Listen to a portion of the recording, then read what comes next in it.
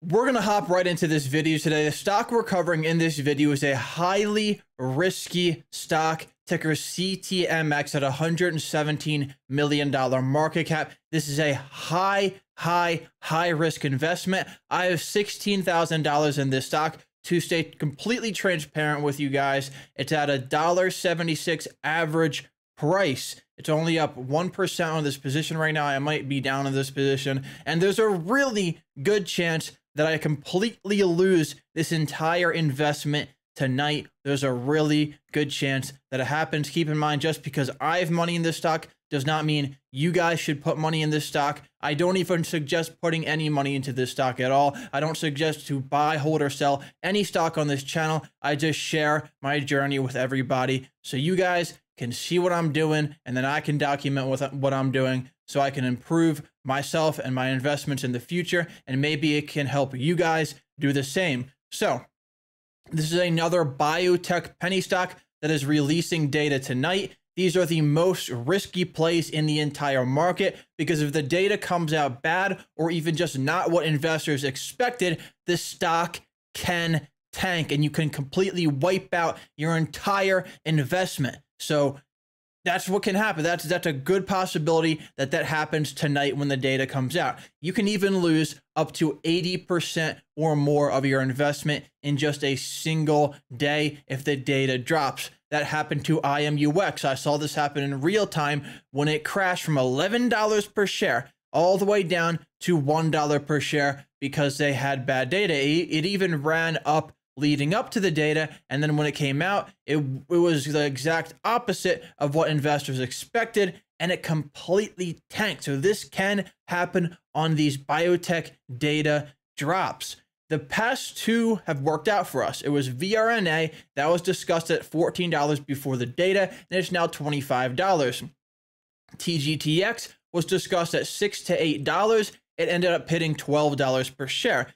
These past results do not tell you what CTMX is going to do, and that does not mean this one's going to also do very well, just like the past two that we covered. It means nothing. This is a completely different stock, but I want to go over the due diligence to see why I think this could possibly have good data. On December 22nd, CTMX posted a PR that they plan to outline its pipeline priorities for 2023 and provide a data update for CX 2029 Phase 2 expansion study.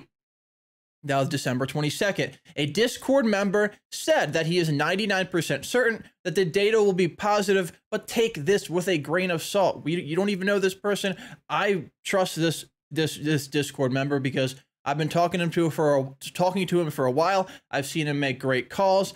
He was right about VRNA and TGTX, and they both around 50 to 100%, but this does not mean he's going to be right. Again, he can be completely wrong. I can be completely wrong, and we can get wiped out. So I'm just trying to make sure you guys understand the high risk in this stock.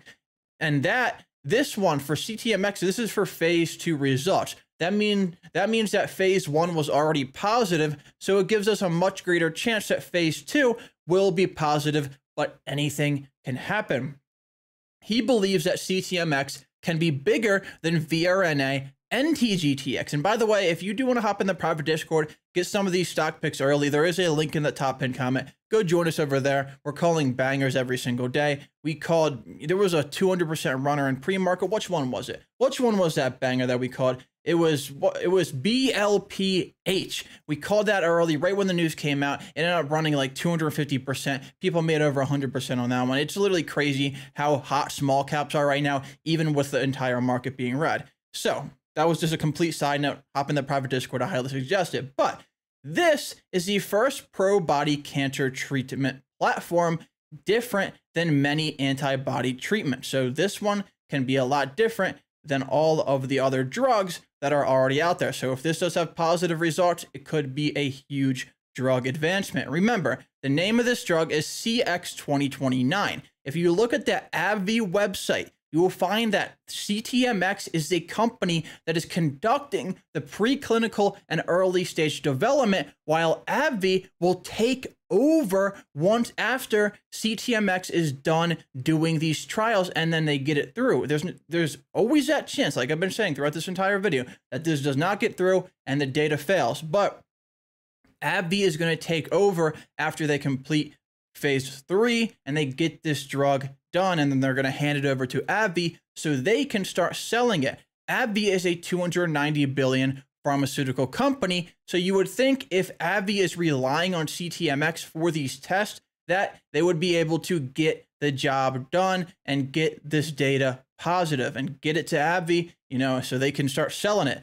They would still CTMX still has 5 or 6 more cancer drugs in the pipeline as well. They also have a conference booked on January 11th.